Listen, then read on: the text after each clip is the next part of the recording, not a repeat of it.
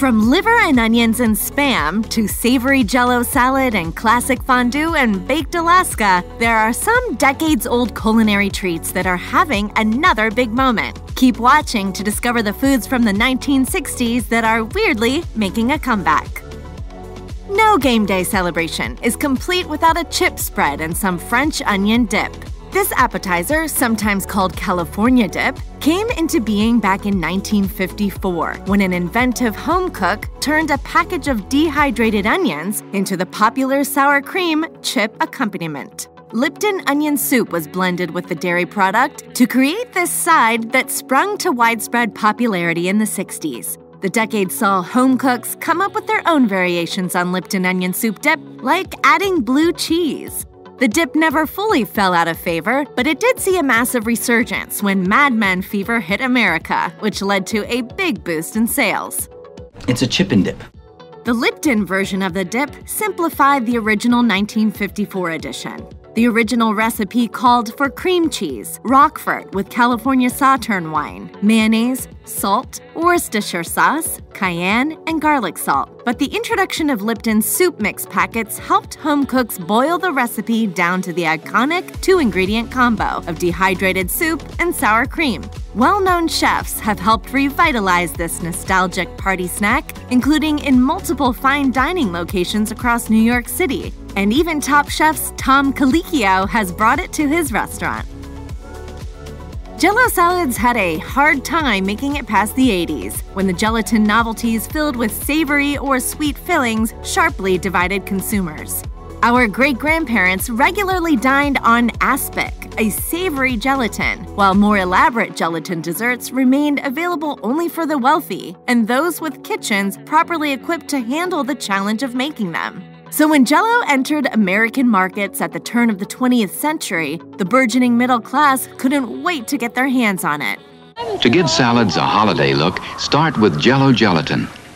Multiple recipes sprung up, detailing all the creative ways one could whip up what was once seen as a delicacy reserved for the rich. Jell-O salads eventually reigned supreme, and 60s cookbooks document savory examples like molded avocado and tuna. Even Julia Child devoted a section of her The Joy of Cooking to Jell-O salads. Alas, Jell-O salads dropped off in popularity in the 80s due to health trends, though they never completely disappeared in the South. Savory versions have also seen a resurgence in Utah. A new generation of home chefs have tried their hand at bringing them into the 21st century, and many have even experimented with the new vegan Jell-O in their recipes.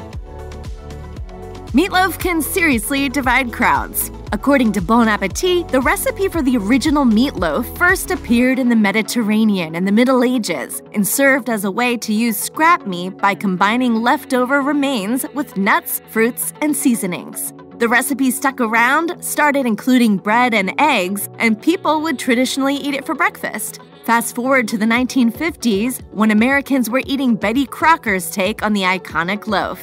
By the 70s, there were novel variations that included ingredients like peaches and smashed bananas. The dish eventually turned into a nostalgic touchpoint for many.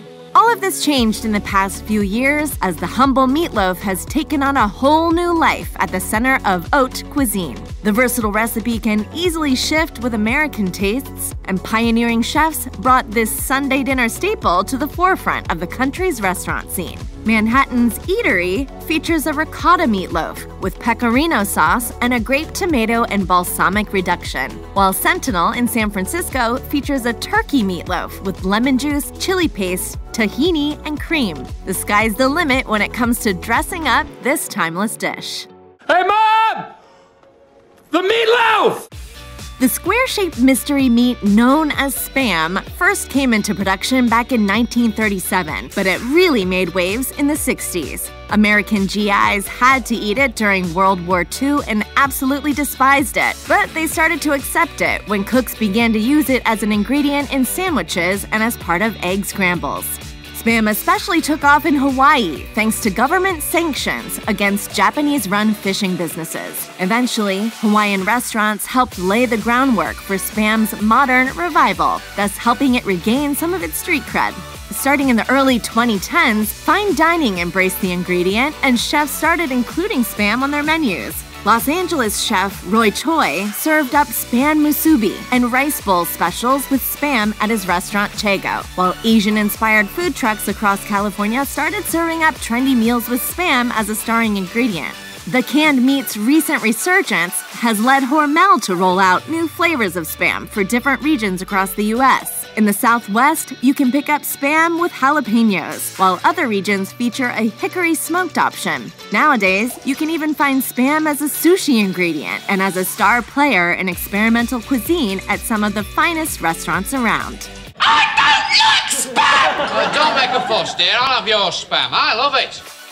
Fondue is one of those foods that feels like a party whenever it hits the table. Dipping meat, bread, and vegetables into hot oil or cheese makes any meal feel so much more fun, while dipping your favorite desserts into a torrent of melted chocolate offers up a decadent treat that captured everyone's hearts and stomachs in the 60s. The trend of dining and cooking food at one's own table eventually fell out of vogue and even felt stodgy from anyone trying to bring it back. But fondue persevered thanks to retro shows like Mad Men that showed off the dish, and a younger generation has found ways to revitalize this classic. Yes, indeed, fondue parties have returned and offer a fun alternative to standard dinner get-togethers. Hosts have even taken a page from world cuisine and introduced flavors from Chinese hot pot into the mix, bringing the old style of fondue back with a facelift. Some have even offered twists on the classic cheese and chocolate fountain by playing with new flavors. There are Mexican-inspired cheese fondues that feature jalapenos and Monterey Jack cheese, as well as a Mississippi mudslide dessert fondue with Bailey's and bourbon-infused chocolate. With tasty flavors and a fun time for all, it just makes sense that this retro novelty has once again popped up in homes.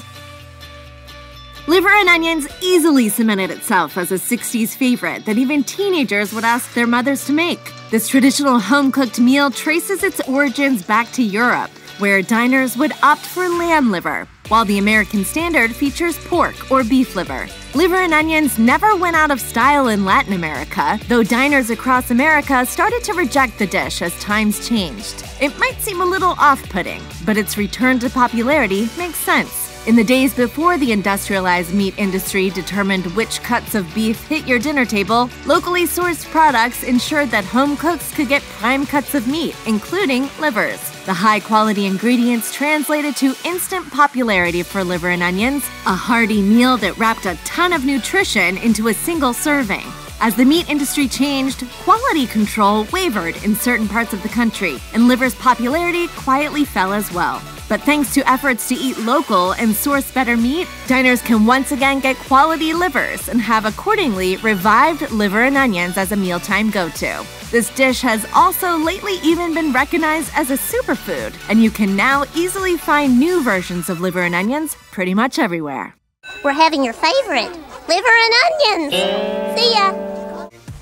You might never imagine pairing cocktail meatballs with grape jelly, but somehow this retro 60s classic works and has seen a comeback lately. As reported by Salon, this offering pairs the unlikely ingredients of beef meatballs tossed in grape jelly and either barbecue sauce or a tomato-based chili. Simmer it all together and you end up with an appetizer that defined a decade. You could cook this meal on the stovetop, but the introduction of slow cookers redefined American cuisine and allowed many people to make this favorite with a new technology. After the 60s came to a close, cookbooks occasionally found ways to reintroduce new cocktail meatballs and grape jelly recipes, and the dish never truly disappeared. Those meatballs then found new life in the next generation of home cooks thanks to the comeback of slow cookers in the 70s. The dish gained even more traction in 2018 when NFL star Odell Beckham Jr. joined Welch's for an ad that featured him helping his mom make game day grape jelly meatballs.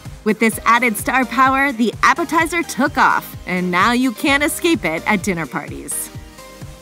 Nothing looks or tastes cooler than an exquisitely baked cake filled with ice cream. The baked Alaska came into existence during the 19th century, and it really established itself in the American culinary world in the 50s and 60s. This dessert features an ice cream center baked inside a meringue shell, and its pastel colors mirrored the aesthetics of the era. Eventually, though, ice cream cakes fell out of vogue, and this elaborate showstopper disappeared from tables after the 60s came to a close. But thanks to none other than Ina Garten, home cooks have rediscovered this time-tested dish. Garten experimented with the recipe 15 times until she finally narrowed it down to the basics so that anyone could tackle it at home. Now it's an easy go-to when you need something elaborate. This recipe is in Garten's cookbook, Cook Like a Pro, so make sure to thank her if you're happy to see the resurgence of this decadent ice cream treat.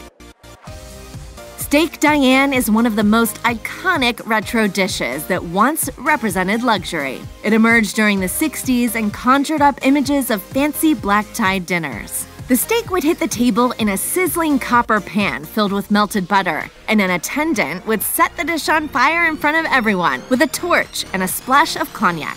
The accompanying wine sauce tasted incredibly rich and oozed decadence, making for an absolutely unforgettable meal. While this 60s classic used to be available at any steakhouse worth its salt, times have changed and it's since declined in popularity. While the theatricality of lighting diners' food on fire won over crowds back in the day, people grew tired of it by the 70s. But thanks to the renewed interest in the classic recipes of the likes of Julia Child and Jacques Pepin, a new generation of cooks have rediscovered this classic dish buried in vintage recipe books. The steak has even started to reappear in New York City restaurants. And while you will most likely have better luck trying out this recipe at home, the time has indeed arrived for Steak Diane's luxurious return.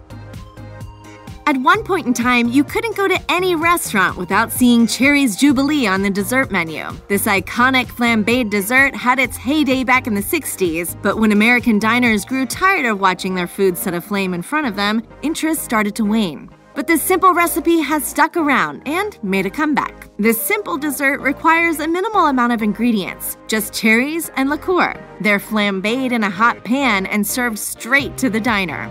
Cherry's Jubilee was originally conceived in honor of Queen Victoria's Jubilee in the late 1800s, and it's now once again started trending at restaurants and home menus nationwide.